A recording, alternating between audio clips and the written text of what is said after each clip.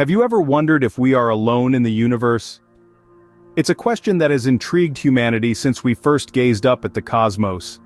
The concept of alien life on Earth is a fascinating topic, one that has been the subject of countless books, movies, and of course conspiracy theories. Recently, NASA released a report on a subject that has been shrouded in mystery and speculation. Unidentified anomalous phenomena, or UAPs, more commonly known as UFOs. This long-awaited report sparked hope in the hearts of those who believe we are not alone, but the findings may not be what you expect. NASA found no evidence to support the idea that these sightings have an extraterrestrial origin.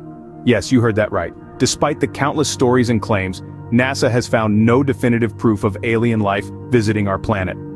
So, what about those claims of alien life here on Earth? Well, stay tuned as we delve deeper into this cosmic enigma. Across the border in Mexico, lawmakers have heard some intriguing testimonies. Now picture this, a scenario where the presence of alien life on Earth is not just speculation, but a matter of detailed accounts and physical evidence. There have been testimonies, quite fascinating ones, about alleged alien corpses. The idea is almost cinematic, isn't it? One name prominently associated with these displays is Jaime Maussan. Maussan is quite the character with a rich history of presenting non-human remains. But here's where the plot thickens. Maussan's history isn't just about showcasing the extraordinary, it's also speckled with instances of hoaxes. Unnerving, isn't it? These claims of alien life supported by alleged physical evidence are indeed captivating. They've caught the attention of lawmakers, the media, and the public. But the question that looms large in the face of such extraordinary claims is one of credibility.